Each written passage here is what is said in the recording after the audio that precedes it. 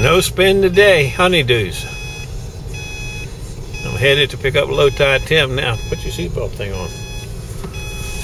Lowtide Tim and his bride and myself and Chris are headed to Williamsburg, Historic Williamsburg, to pick up our annual passes. We bought some New Year's Day. They sell them at a special price on New Year's Day. So but you got to go up there and get your picture taken and an ID. Hangs around your neck.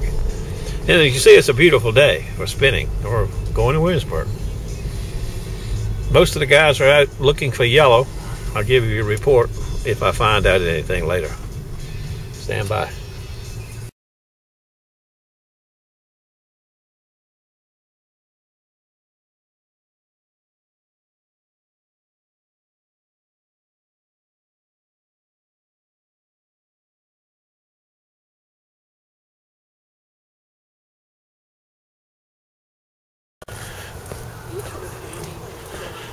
We're headed in to get our tickets.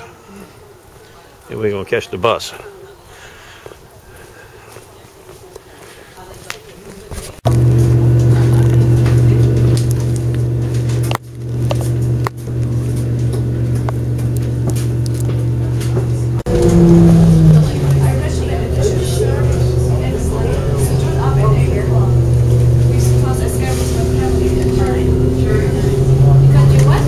We're on the back side of the Capitol, Williamsburg Capitol building.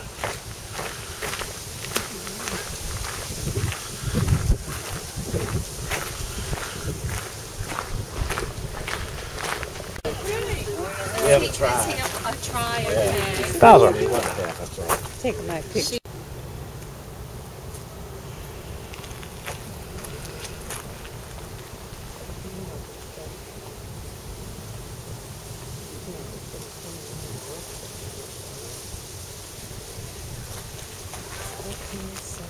That's a neat camera. For a movie? Yeah, a video camera.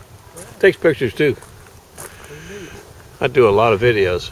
How bad? The original brick foundations of the Capitol building. Williamsburg became the capital city of the colony in 1699. Those foundations were first laid there in 1701.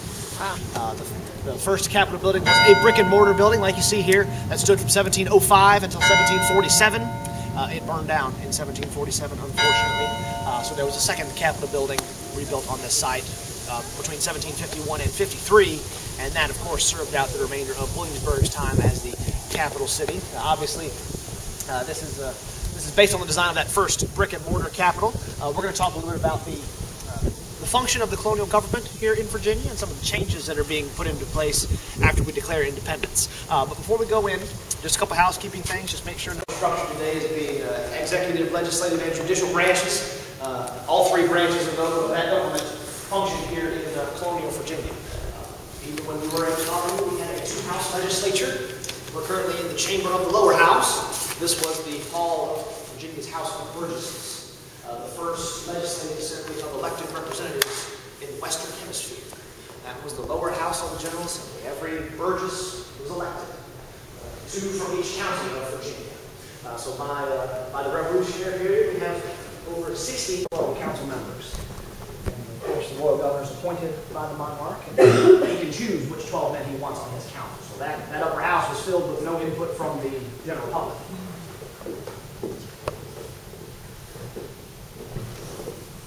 Capitol building as well, so I'll take you below stairs into the courtroom next.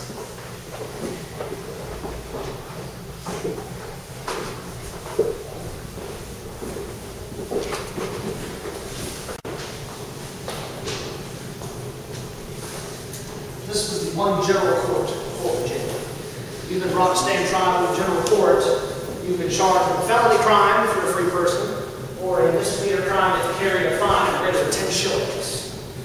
If you're a slave who's been charged with any crime of any nature, or if you're a free person who's been charged with a misdemeanor crime which the fine is less than 10 shillings, you can be tried at the county level. Therefore, the Williamsburg, James City County Justice Court is here in town, as is the one general court for the entire colony. Now, after we declared independence, we kept the majority of the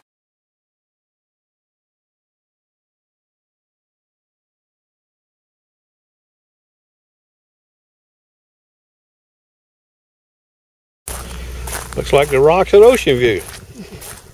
So I brought my damn scoop. Might have been able to find something. I bet you could find all you want here if you could knock these rocks loose. God, this is hard walking.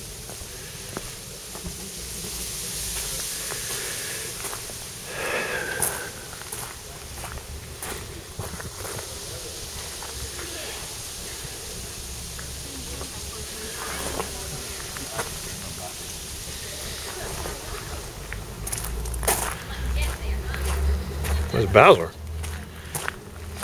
Black Bowser.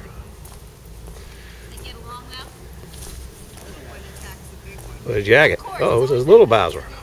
They have no fear of the little. See it? There's the bloomer. Honey, I want my cookie. Go give her. Get the bag. Get the bag.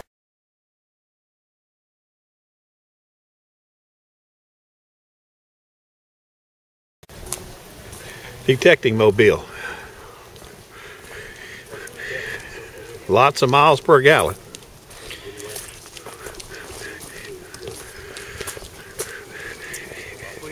Alright, well, y'all.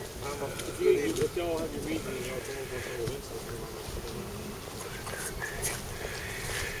y'all probably gonna be down the table,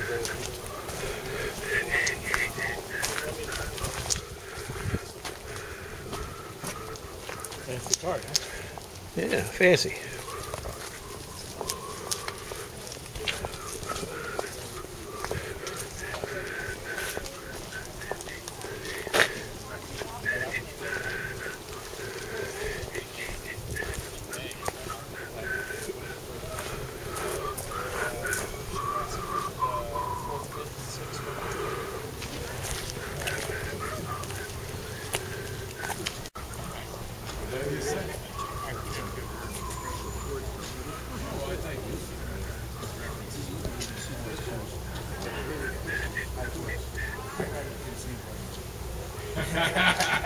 Honest man. Honest man.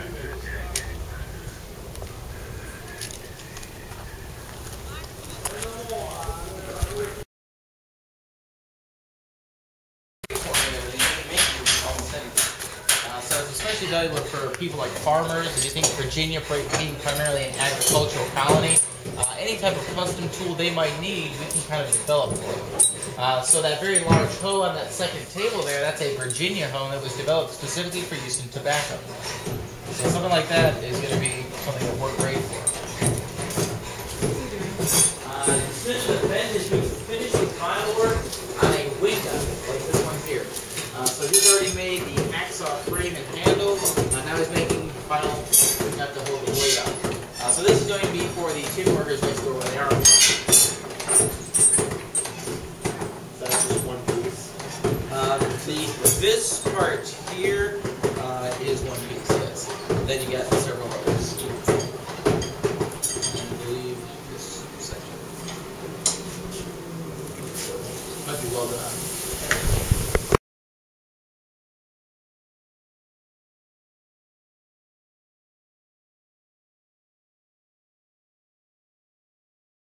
Days they bring them out here and put the wood in there and they make those ovens. Pizza oven. Bread oven. Mogul. I said, well, you'll be able to get it out. So kneel down. Stick your head through there. Put the fork down. Your hands. I'm not staying here long. This would make your knees hurt right away. I guarantee it. Make your neck hurt too. We're going over here next. This is a magazine where all the rifles are.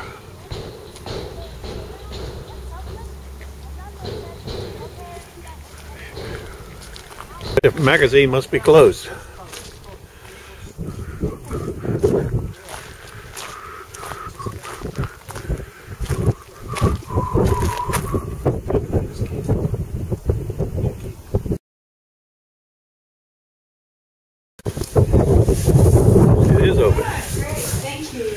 Hey. Good. Beautiful day today. It's so beautiful yesterday. Originally built in 1715 to house the king's property for the defense of the colonies.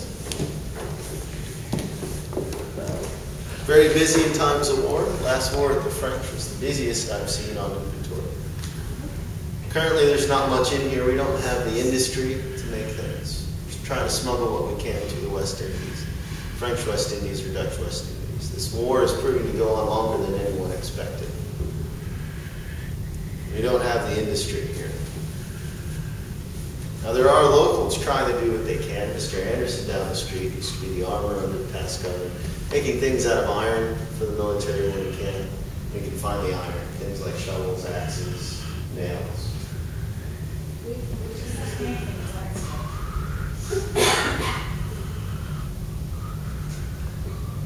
All the items are situated by weight, the heaviest being the powder. It's on the first level. Weapons here in this room. All lightweight supplies stored upstairs.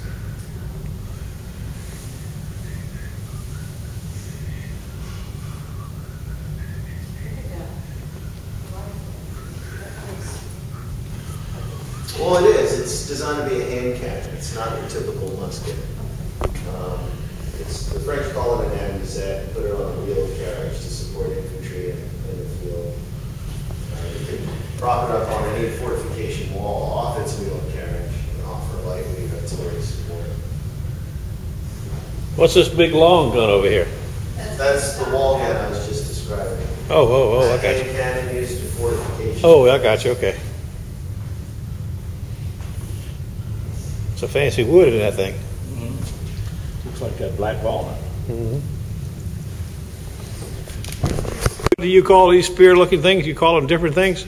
Spear-pointed ones are spontoons. They're also called e-spontoons and partisans. The halberd is the one with 3 blades. The halberds are carried by sergeants. Oh, I got you.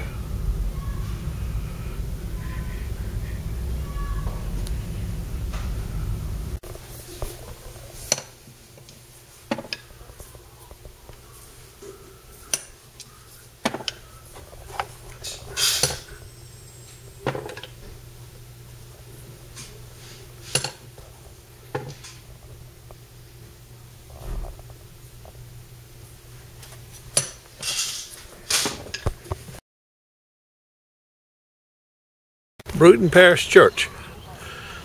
Old DeGhetto. I'm looking for something of interest here. If it's here, I'll show it to you. You'll understand more later if we find it.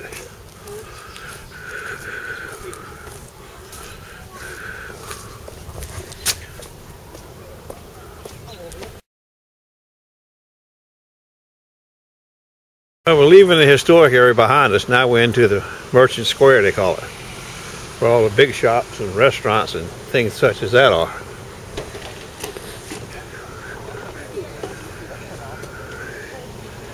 That place right there is one fancy place to eat. I've only been there once, but I'm dying to go back. You look it up online, the Fat Canary. That's a fancy taquito right there, guys. Ooh. I know most of you have heard of this place. If I can find it. The Trellis. There it is.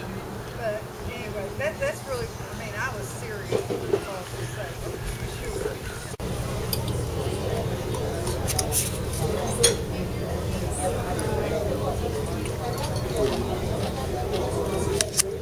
Chicken and the sauce are really good, but the dumplings are not like anything I've ever had. Different kind. Steak. They're like Like Chicken and dumplings. they're like dough. You know what I mean? What do you call it? Pot roast. Pot roast? Italian pot roast. Chicken and dumplings.